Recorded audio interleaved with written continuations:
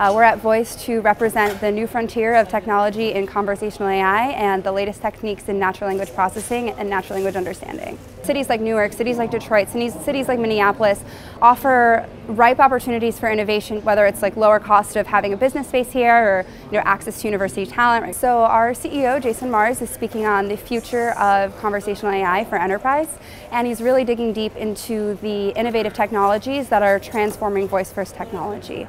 So moving from a rules-based approach, hard-coding intents, to using an end-to-end data-driven approach with recurrent neural networks that are actually enabling a messy, unbounded conversation where you can talk to an AI like you would a human in the room. Any interaction that an enterprise has with their customers can be something that we could conversationally enable. So with your personal finance, everything from inquiring about your account balance, to asking for actionable insights on your spending history, to opening an account.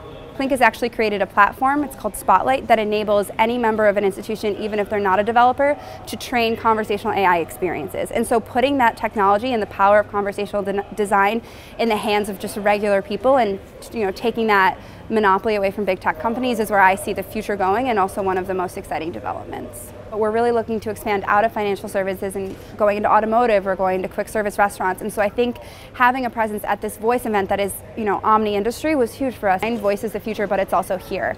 And so I think getting that message out there was also a goal, and I think we achieved that as well.